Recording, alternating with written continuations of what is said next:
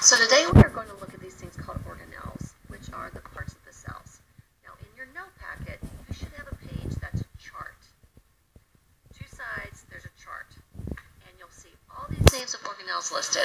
Now, I don't have the chart with me, but I think I can remember what it says. I'm going to tell you what to put where.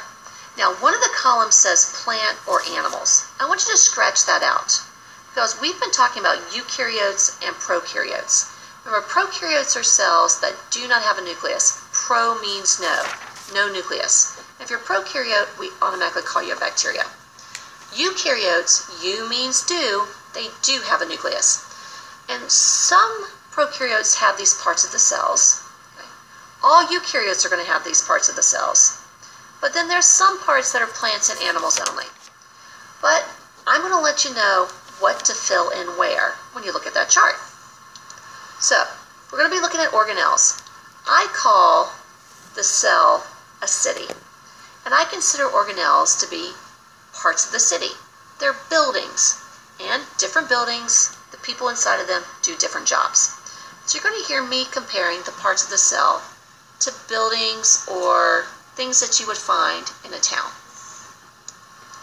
Now the first thing I want you to write, well, you'll see plasma membrane on your chart. And you'll see where it talks about function. What I want you to write for function is the plasma membrane controls what's allowed in and what's allowed out. So the plasma membrane is very much like a gate. And so this you can see how this would look like a gate. So with the function, I want you to write that it controls what's allowed in and what's allowed out. It's also very much like a screen door or a screen on your window. You know, if screen doors have holes in them. So if you're small enough to get through those holes, you can go back and forth whenever you want to. Well, you're going to have little gaps in this. This is what's called the phospholipid bilayer, which we're going to talk about in a second. But under function, you put controls what goes in and out of the cell. I want you to note that it's found in all cells. In order to be a cell, you have to have a plasma membrane. So every cell in nature has the plasma membrane. And under unique characteristics or other characteristics or whatever that last column says, I want you to write, it's what's called a phospholipid bilayer. This is a phospholipid, and this will kind of be the picture that you draw. Just draw a bunch of circles with squiggly lines coming down. It's a bilayer, which means it's two layers. Phospholipid, these are phosphates, and these are lipids. And when we talked about lipids, I mentioned that phospholipids are one of the most important fats you can have in your body. Basically, every cell in our body has this double layer of fat around it. And you guys know that fats are non-polar, which means they don't dissolve in water, which is a good thing. Because if we did not have this layer of fat around our cells, we wouldn't be here. We'd be a puddle of water. So function controls what's allowed in and out. It's found in every single cell in nature. And a unique characteristic of it is it's called a phospholipid bilayer. And that's the little picture that you drew of it.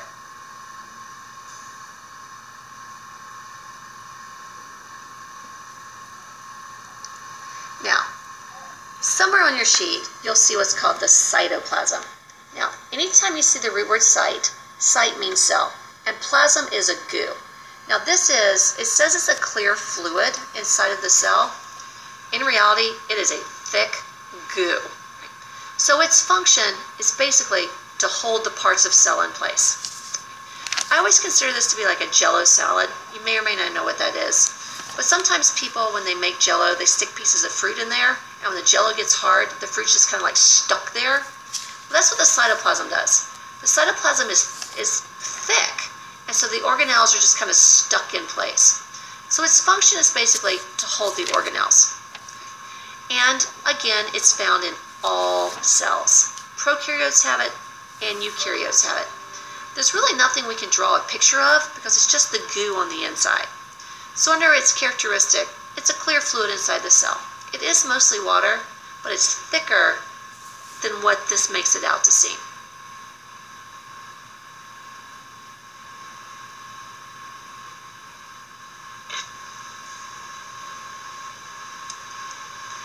Then, somewhere on your page, you have this thing called a nucleus. Now, its function, I call the nucleus the safe. And everybody knows what a safe does. A safe is where you put your valuables. Well, your DNA is the most important valuable that your cell has. Your DNA has a cookbook that contains all these recipes in it. That's what we call genes. And genes are there to tell you how to make proteins. So your cells work because of the proteins that they make. So your brain cells work the way that they do because they make one kind of protein. While your stomach makes a different protein, that's why your stomach cells are different from your brain. So I call the nucleus the safe. So you can kind of think of it as a bank. And the job of the nucleus is basically to protect your DNA. And since your DNA tells your cells what to do, the nucleus is basically in charge of everything. So with function, it protects your DNA and it controls everything the cell does. Now, it is found only in eukaryotes. So like I said, we crossed out where I said plant and animals. And we're just going to put type of cell. Well, the plasma membrane is in all cells. Cytoplasm is in all cells. In the case of the nucleus, it's only found in eukaryotes. Remember, U means do. They do have a nucleus. And for a picture, you guys know the nucleus is usually drawn as a circle or a dot in the middle of the cell. And what's really cool about the nucleus, so as an extra characteristic, it has its own double membrane. Because remember, it's a safe. And so the thicker the safe, the harder it is to get inside of it. And the purpose of the nucleus is to protect your DNA. Now, with the nucleus also, you don't have this column on your page. But over where it talks about unique characteristics, that double membrane has a name. So where it talks about the double membrane here, that double membrane is called the nuclear envelope. And so basically, those are the walls of the safe. Excuse me for a moment. So its job is to separate the nucleus. It's the walls of the safe. And it's also a double membrane, which means it also has two phospholipid bilayers. So basically, your nucleus also has a layer of fat around it. Well, if your cell's mostly water, you don't want the safe to dissolve, or the DNA wouldn't be protected anymore. Now, also in the nucleus, you have something called the nucleolus. So if this was the nucleus is that guy right there. The nucleolus is a little bacteria, believe it or not, that has formed a relationship with your cells. And the job of the nucleolus is to make something called a ribosome. Now you have ribosomes on your sheet, so I kind of have to go ahead and introduce them to you. Right. Ribosomes are always drawn as polka dots. So you can just draw a bunch of polka dots. And ribosomes make proteins for your cells. So you can go ahead and find ribosomes on your sheet. Function, it makes proteins. I call these guys the bakery. Well, remember what makes your cell the cell are the proteins that your cell makes. So your stomach cell is a stomach cell because it makes one kind of protein. And your brain cells are different cells because they make a different protein. Well, for years, we didn't know what the nucleolus did. And then one day, we got the technology needed to take the nucleolus out. Well, if you think of this as a town, and these are all buildings in the town, you guys know that the buildings in the town aren't as old as the town. Raleigh was incorporated, I want to say in like 1740 something. I might be off on my dates, but it was in the 1700s. But you know, most of the buildings around here haven't been here since the 1700s. The old buildings have fallen apart, and we've just built new ones. Well, your organelles are the same. They'll fall apart, and we just make new ones. So again, if you think of this as a town, and this is your property, okay? You own the bakery. When the bakery gets old, you want to, spruce it up a bit. You're going to tear it down, and you're going to build a better bakery. Well, going back to the nucleolus, they took the nucleolus out, and for a little while, the cells seemed to be fine, but then the cells started to die. And when they studied the dying cells, they noticed that ribosomes were disappearing. Well, what happened was, when the nucleus came out, once these bakeries fell apart, the cell didn't know how to make new ones. The nucleolus actually tells your cells how to make ribosomes. And without ribosomes, you can't make proteins. If you don't have proteins, you die. So with nucleolus, only eukaryotes have a nucleolus because they're the only ones that have a nucleus. So here are my ribosomes again. So the function is where proteins are made. Now, every cell in nature has a ribosomes. Prokaryotes have ribosomes, eukaryotes have ribosomes. Because remember, what makes each cell different is the proteins that it makes. And so, without proteins, your cells die. So, like I mentioned, all those little polka dots there are going to be ribosomes. Now, in the special features of the extra characteristics column, some of them just float around, like you see here. And just so you know, the ones that float around make proteins for that cell to use. Well, others are attached to a different organelle called the endoplasmic reticulum, which we're going to talk about next. But some of your ribosomes float around, and some of your ribosomes are stuck to something. Well, they can be stuck to something called the ER. So on your page, you'll see what's called the endoplasmic reticulum. I call this the subway. Everybody knows what a subway is. Subways are tunnels underground that we move things with. Well, remember, the cytoplasm is actually a thick goo.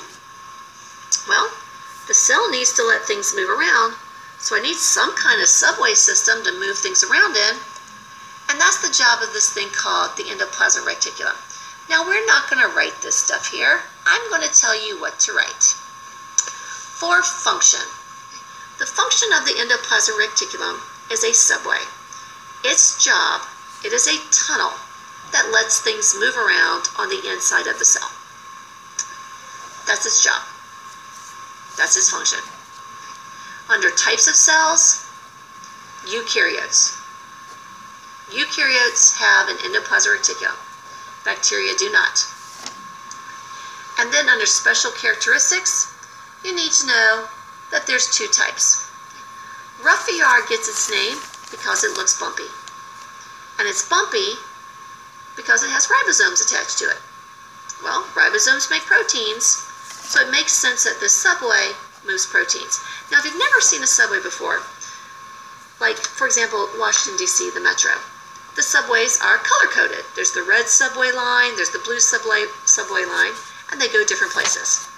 Well, the tunnels in your cells go different places. So the rough ER gets its name because it's bumpy, and its job is to move proteins around inside of your cell. The smooth ER gets its name because, as you can see, it looks smooth. So this is your rough ER, it's bumpy. Here's your smooth ER. And the smooth ER gets its name because it's smooth. And it doesn't move proteins, it moves lipids. So on your chart, the function, these are tunnels that let things move around. The type of cell, eukaryotes. For a picture, it's basically a bunch of tubes, which is why I call it the subway. And then under special characteristics, you got two types. You got the smooth ER, which moves lipids, and you got the rough ER, which moves proteins.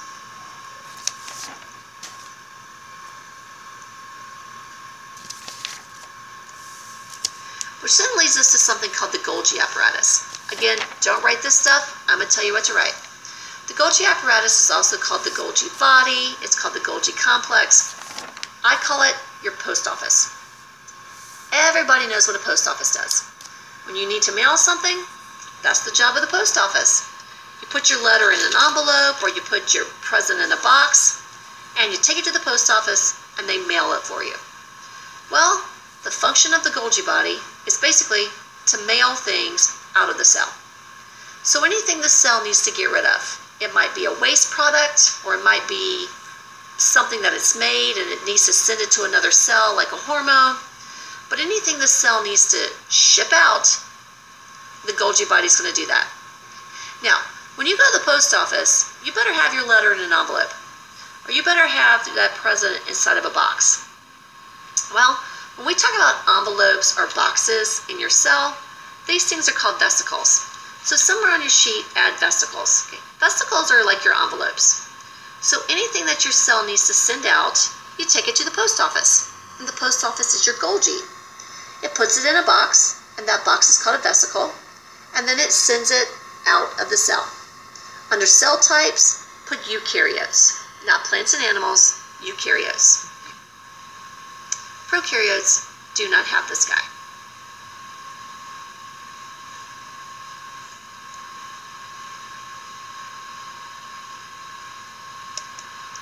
Now, you also have this thing called a lysosome. Anytime you see lice, remember lice means to destroy. Now again, I'll tell you what to write. I call lysosomes the wrecking balls or the bulldozers. Now, remember what I said? The buildings in the town usually aren't as old as the town. Eventually the buildings get old, and you're the property owner. You need to be in business. So you're going to tear down that old building so you can build a new, better building. Well, when the parts of the cells start to fall apart, you have these things called lysosomes. They're your wrecking balls. So their function is to destroy other organelles that are starting to fall apart. They're found in animal cells only. So here's the difference. Okay. Up at the top where it says plants or animals, we've changed that to type of cell, and we've been putting all cells, or we've been putting eukaryotes. Well, here put a star next to lysosome, because on your test you're going to be asked differences between plant and animal cells. Here's one of them. These guys are found only in animal cells. So like I said, these are what I call the wrecking balls or the bulldozers. They're just drawn like circles, so you've got a lot of circles in cells. A circle could be a vesicle, a circle could be a lysosome, it could also be something called a vacuole, which you're going to see in a second. Okay. But their job is basically to tear apart organelles that are starting to fall apart so your cells can build a new one pretty fast.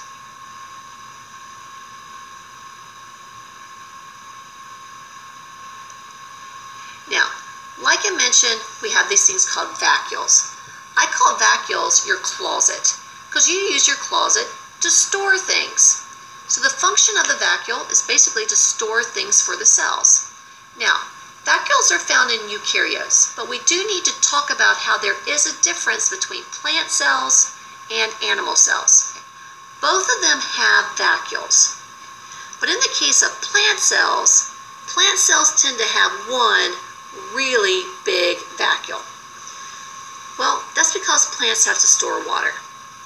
They can't get up and find something to drink when they get thirsty. So in the case of plants, their vacuoles store water, and they tend to have one really big one. In the case of animal cells, we tend to have lots of little small ones. So vacuoles look like all these little itsy-bitsy bubbles inside of animal cells.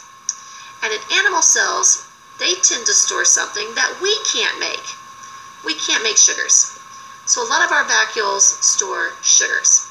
So this is also a difference between plant cells and animal cells. They both have vacuoles, but plant cells tend to have one big vacuole that stores water, and animal cells tend to have lots of small vacuoles that store sugars. Now, here's another one you're going to put a star next to, chloroplast. I got to change this around. You guys know that the chloroplast is green, and the chloroplast is where photosynthesis occurs. And remember, photosynthesis is the making of sugar. Well, on here it says it's found in plant cells. Well, I want you to note, please, it's also found in some bacteria. Some bacteria are green. Some bacteria can do photosynthesis. And I also want you to put that it's put in algae. Seaweed is not a plant. Seaweed is an algae. That's why we call it an algae and not a plant. So where it's found in plant cells, it's also found in algae, and it's found in some bacteria. But put a star next to this one, because animals don't have this. And you guys know that chloroplast stores chlorophyll. Chlorophyll is a pigment that's green, and plants use it to trap sunlight. And we're going to talk about photosynthesis later on, so we'll talk about how chloroplasts work.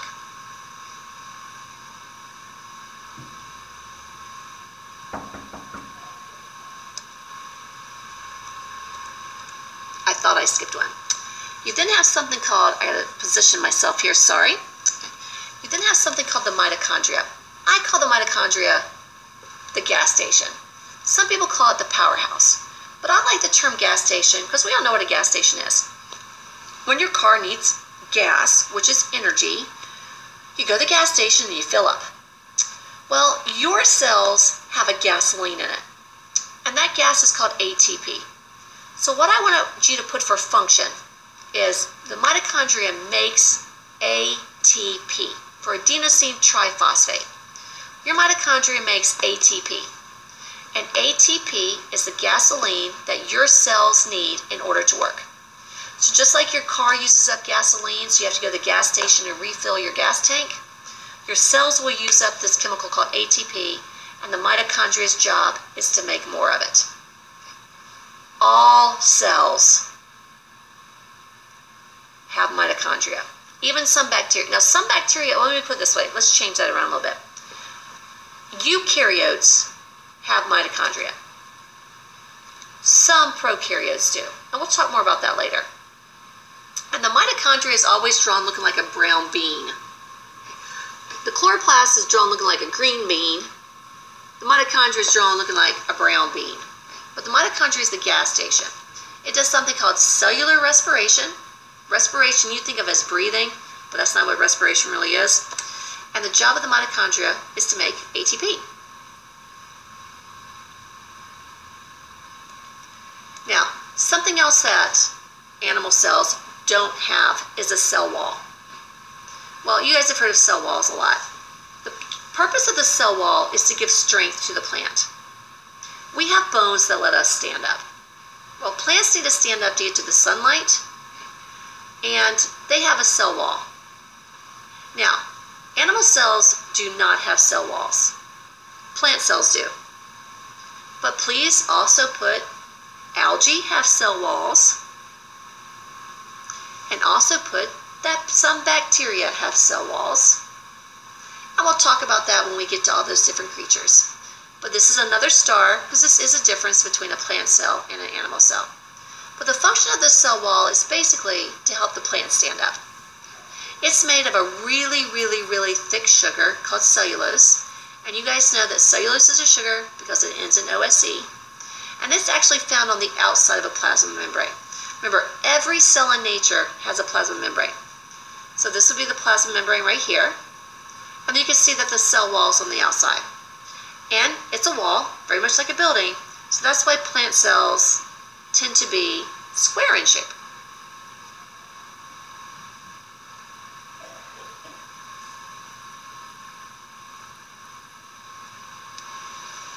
Now, we have something called the cytoskeleton. What I want you to put for the cytoskeleton, it's basically like the bones of a cell. You have a skeleton to give you shape. You have a skeleton to help hold things together. You have a skeleton to help protect your organs. Well, your cells also have these protein fibers that act like bones. And that's what we call your cytoskeleton. So with the function, it basically is the skeleton of the cell. It gives it shape, it helps protect the organelles. It's found in eukaryotes. And don't worry about this part here, just know it's made from proteins.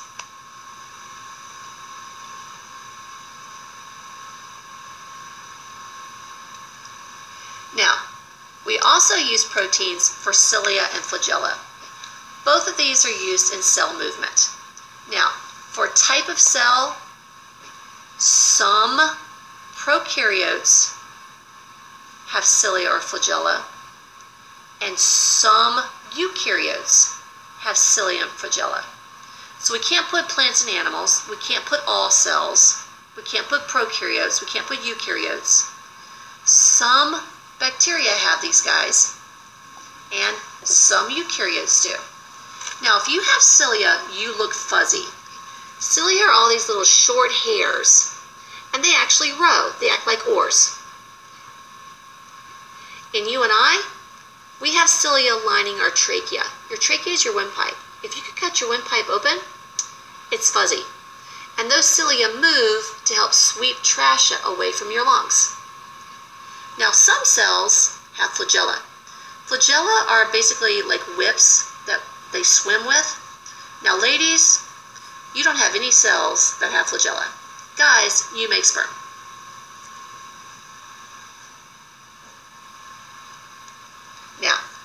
don't think this one is on your sheet, so I want you to add it, please, somewhere in the margin. Centrioles are pretty important. Centrioles are used whenever we need to make a new cell. Now, they're only used in making a new cell, so most of the time they just sit there and do nothing. But when we talk about making new cells, which are called mitosis and meiosis, we're going to talk about these guys. They are found only in animal cells, and you're going to have two of them. And I call these my fishermen. Sometimes I call them my cowboys. And you'll see why when we get to that. But please add centrioles somewhere on your page. They're animal cells only, and they're going to help us make new cells. So most of the time they do nothing, but they're there and they're important, and we're going to talk about it. So please make sure you note the major differences between plant cells and animal cells. Animal cells have those little centrioles we talked about. Animal cells also have the lysosomes, which are the bulldozers, the wrecking balls. So you've got stars next to those. Plant cells have a cell wall. They have one big vacuole, while animal cells have lots of little ones. And plant cells have chloroplast. So on your chart, you should have a star next to all those things to help you remember that that's where they're different.